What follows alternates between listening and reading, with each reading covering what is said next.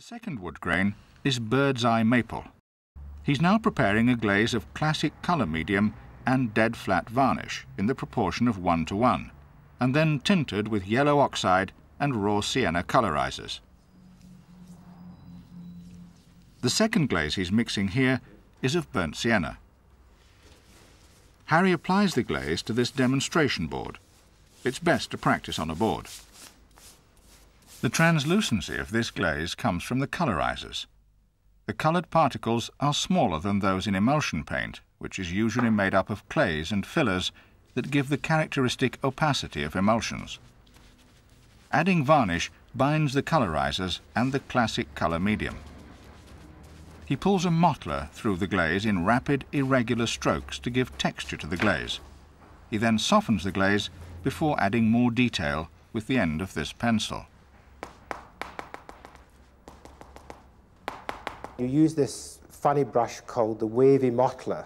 It's got a little wave in the actual handle of the mottler, and if you both press your fingers into the hairs of the brush and move the mottler around and press and release, you get these little ripples that you see in the actual wood, which you then soften with the softener, and that gives you the basis in which to put the eyes, which are then done with this little trick with a rubber at the end of a pencil cut in a circular shape, and you can dot the eyes in and soften that, and you've got the first stage of bird's eye maple. When dry, you can add the second glaze.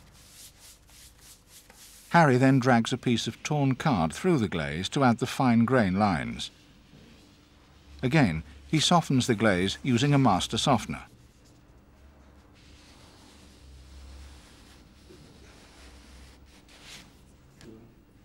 When the glaze has dried, using a coloured pencil dipped in water, Harry adds the strong heart grains.